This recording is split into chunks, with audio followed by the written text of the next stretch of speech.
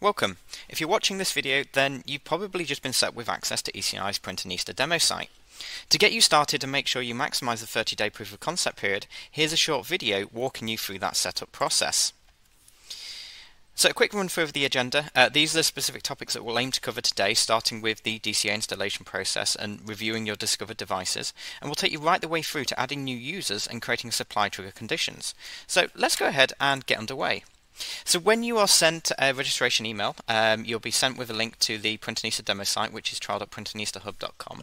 You'll also have your username, which is your email, plus a one-time password that you'll want to go ahead and enter here. Now, the first time you do go ahead and get connected, it will ask you to change that upon the original login, and that will then be your stored password. The opening screen will present you with a pop-up which you can dismiss by unchecking this box here, but it basically gives you a rundown of some of the new features of Printanista as well as to get started, which is kind of what today's video is going to cover. Obviously this just means you don't have to read through a ton of content in order to get to that point. On the account section here, what we'll have is we'll have a DCA entry registered against your new trial account that we have created for you, but nothing installed yet. So in order to get up and running, a couple of things that we will need to do. The first thing is we'll go into the settings screen on here, and what you can do is you can, before you actually install it, determine how frequently you want the DCA to go out, reach out to your connected devices, pull back new data such as meter supplies, device and alert attributes. Under the network section, this bit's super important. These are the IPs that we want to scan for. So by default, in most cases, we'll do a broadcast all in here, so that we're basically just pinging the router to see what we pull back. That doesn't necessarily allow you to uncover everything. So what you might then want to do is come in here and specify the own IP ranges that you want to scan, of course, knowing the details of your network. So I'm just going to provide a couple of examples here of different IP ranges that we want to try and uncover devices for. So there's around about 550 IPs there. When I go ahead and hit save, when we install the DCA, it will then run a discovery against those different subnets. Now, you've got a number of options. We can either go ahead and email a link out to an external user, allowing them to install the DCA on our behalf. But typically, in most cases, if you're running this as a trial, you'll probably want to go ahead and install this locally on a host machine. And just to remind you, you have got a multitude of different options here. It's not just Windows compliant, but you can also install onto a Mac, Linux or Raspberry Pi just by hitting the download buttons underneath. And a quick walk through what this experience looks like, super quick. When we hit the download button, it's going to generate an executable file on our downloads, allowing us to then go ahead and run the installer, which will then download as a Windows service and automatically start. The other alternative that you may have is to install this onto an AR data box. If you're unfamiliar with the term AR data, please get in touch, reach out to us. We'd love to talk to you about it, but I won't spend too much time today discussing that concept. For those of you that have a demo AR data box or are interested in actually sourcing one, this is how we can then use this in tandem with the Printanista trial. So once you connect it into your network, you're given an IP address of that AR data unit. You'll then want to go ahead and browse to it using your browser. Up top I've entered the IP, and now all we're going to do is just register this to our Printanista account. So first we put in the server URL, which is trial.printanistahub.com for me, and the unique ID is going to point back to the DCA instance that we have created for the respective customer, in this case our trial account. Under the install DCA window, any one of these four tabs will have a unique PIN. We'll want to capture that because that is specific to this instance and it tells the AR data unit where the DCA should send the data to. Final thing to do is we'll just want to go ahead and set our time zone on here. I'm based out of UK, not specifically London, but that is my time zone, Greenwich Mean Time. And the reason that we set that is because there is an algorithm built into the ARDT unit that will automatically restart the DCA services at 2 AM every night to make sure that data is constantly flowing through. When we go ahead and hit submit, it's now going to restart the DCA services. It'll take about 30 seconds, and that will eventually launch us into a DCA status page telling us that the DCA has been connected, registered to that account, and it'll start running discovery against those IP ranges that we specified in the configurator. So just to free up a little bit of time and using the magic of video, what we're going to do is wait for the status page to load, and then I'll jump forward in time once those devices have eventually pulled straight through. So once the DCA discovery is ran, it's then going to tell us how many devices have been pulled back. From this audit, I can see that 3 different entries have been collected. The raw data is presented in this tab up here, but really the true value is the information that is presented in the user interface. So if we go ahead and navigate back now, what we can see is we now have an entry that has been created, and under the audit tab it will then provide you with a list of any devices that have been pulled back as part of the most recent audit. If you do need to get back into that stats page, you can launch a remote cloud connection service directly to it, as well as the ability to do that at an individual device level. So here are the devices that we have pulled back. Before we go ahead and have a look at the information, the remote device link service is accessed just here as well, so feel free to go ahead and check that out. Now, whilst you may technically be on the same network as these machines, you can get into the same page by using the IP address, but once you get into a real-world situation where you're installing DCAs onto your customers' networks, of course, you're not going to be able to access the stats page because you're not on their network. So for the power of Printanista DCA and for a remote cloud service connection using a reverse proxy, you can actually get connected into your customer config pages at the device level to make meaningful changes, and it does that via a token session, as you can see here. Please feel free to go and test that on a number of different devices to kind of get a feel for the experience. In terms of device data, of course, trend analysis is going to be a little bit limited, so it's only going to give us current state. It'll pull through the current meter readings for the device, as well as give you itemized supply information. This particular device has a cartridge configuration already applied, so it's pulling through the part numbers, the yield, and over time, once we accrue some usage on these devices, it will then be able to calculate the coverage factor, as well as the ability to determine the estimated empty date based on the consumption of the toner cartridge offset against time. If you need to modify any information to do with the device, you can do so in here. The pad and pen will give you the ability to be able to modify some of the informational fields, as well as check mark the device to say whether it's a managed asset. And this is going to be particularly useful because you need to delineate between those devices that you provide support on versus those that are either competitor owned or have just been purchased by that customer. That will then feed into your reporting and also the ability to be able to create alert definitions specifically against your managed devices, so you're only supplying automated supply fulfillment for those customers on those devices that you are gaining revenue from on the click. So before we go ahead and have a look at the alerts, one thing I will point out is this template view that we have over here. When you first go to the Devices tab, it will pull through the default view, showing supply information against a number of other metrics. On the audit view, for example, this is then totally different layout. It's then going to hide the supply information and give you line-by-line details of the devices that you're pulling back, again cleaning up so you can actually see this more from an audit standpoint. If you did want to go ahead and create your own templates, you absolutely can do so. So again, if you just wanted to use the default view as basic, but you know it's just missing a few key columns, maybe I want to display the MAC address and the IP address and make sure they sit next to the serial number, you can see how easy it is to modify the view and pull in the information that is important and relevant to you. Additionally, we can go ahead and apply filters. So maybe I only want to show my managed devices, and in this case we're looking for the field called is managed, and we'll set the value as true. When we hit update, it now only shows me my Dell device, because remember we checkmarked it as managed, then giving me the opportunity to store this as a custom view for me to pull back on in future if I could type. So managed devices is going to be the template name. When we hit save, we're going to overwrite an existing template that we have in our custom view, now allowing me to pull down the same filter, the same columns as we previously had saved, so I don't have to constantly recreate this particular view. Next we'll go ahead and take a look at the alerting. Now under the alerts, this is where any supply alerts would be triggered. Now of course this view is empty because of course we've only just started collecting data for our customer devices. We also need to actually create an alert definition to tell the system, okay, at what point do we want an alert to trigger when consumables hit a certain point. In order to do that, we do actually need a customer account associated with the dealer level account.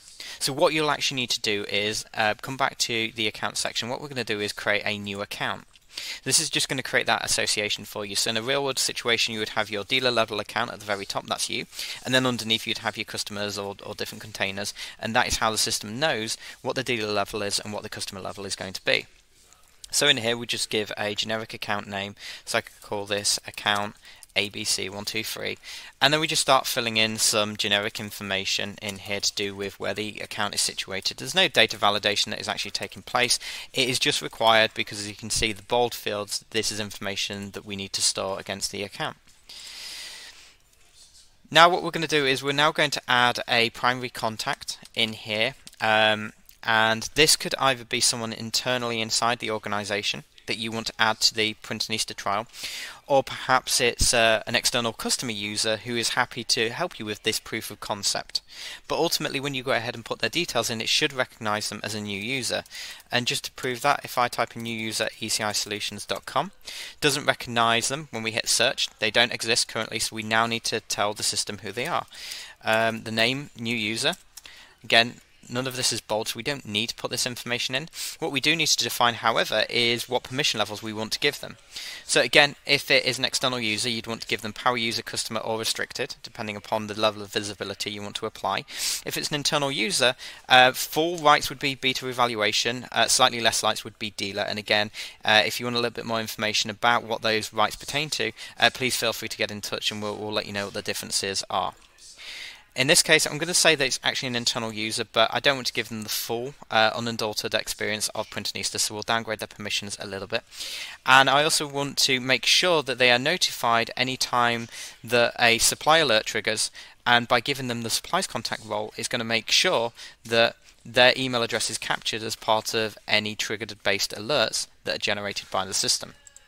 View hierarchy is simply if we create any further child accounts underneath this new account, this user would also have visibility of those.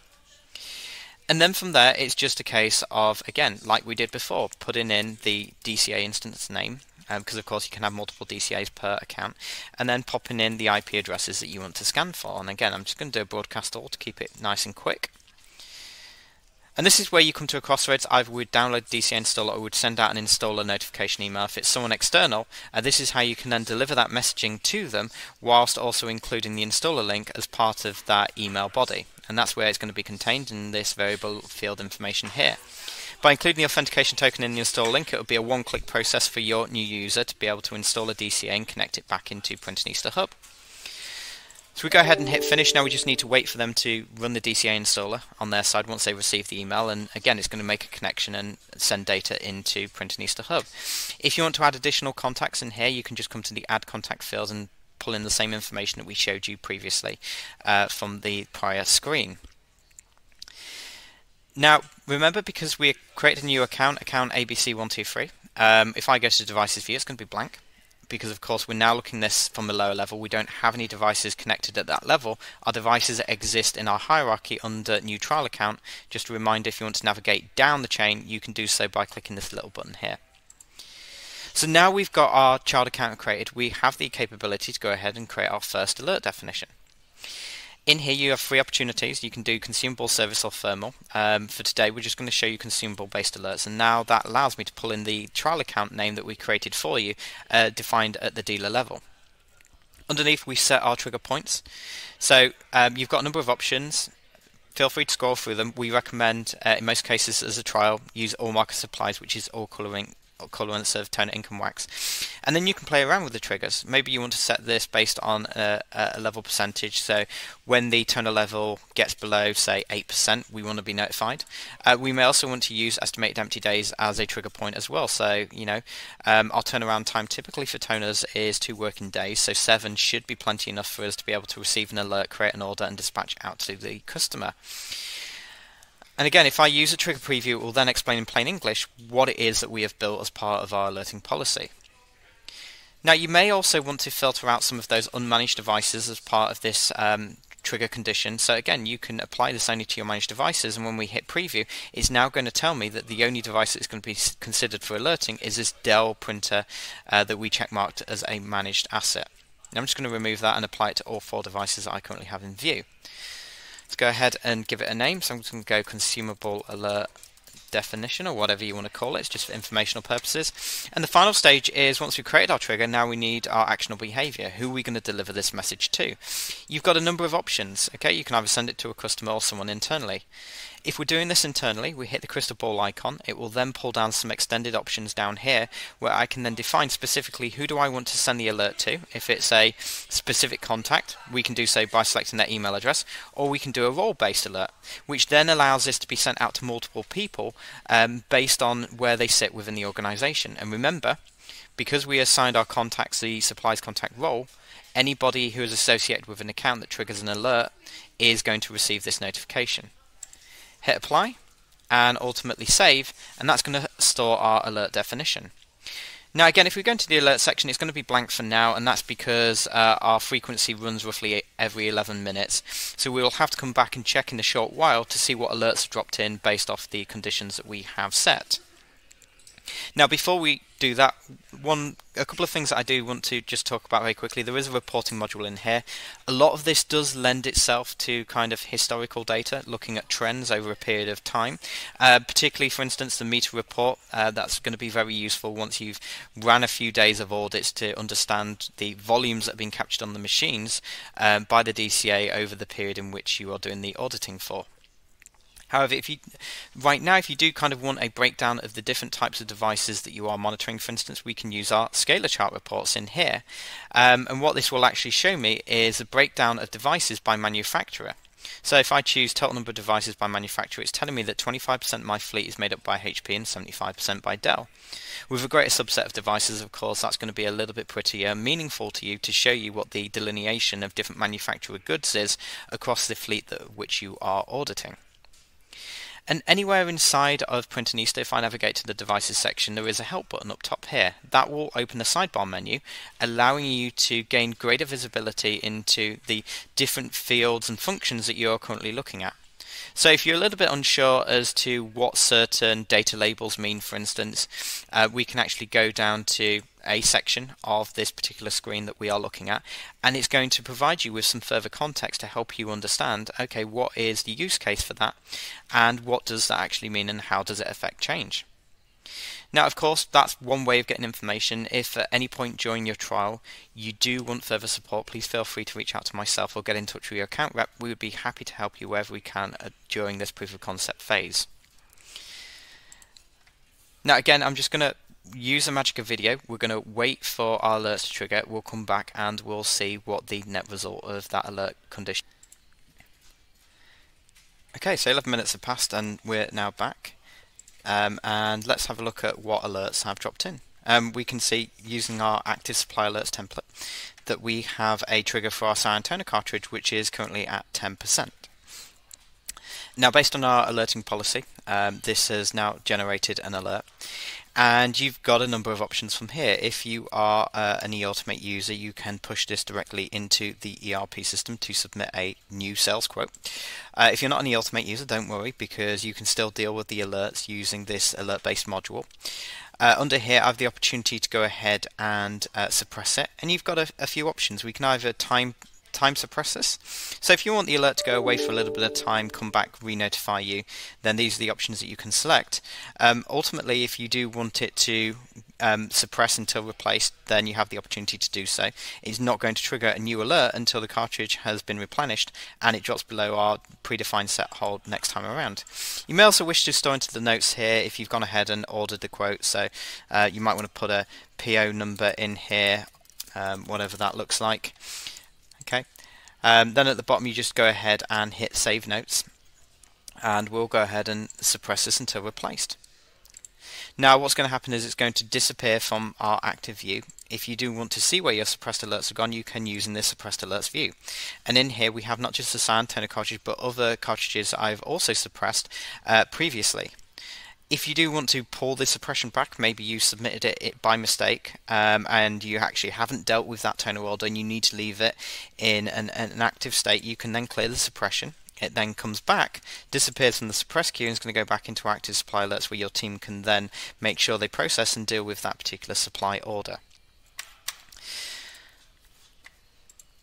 So hopefully today has been useful for you. Like I say, if you have any further questions, please feel free to get in touch with myself. My name's Jamie Bradley. You've probably got my contact details already. You may even have had a demo of Printanista itself. But hopefully today has given you a good platform to have great success with the tool. Like I say, you've got 30 days access to the trial. Install as many DCAs as you wish, add as many contacts as you like, and pull back as much device data as you need to help you evaluate whether Printanista is going to be a good fit for your business moving forward.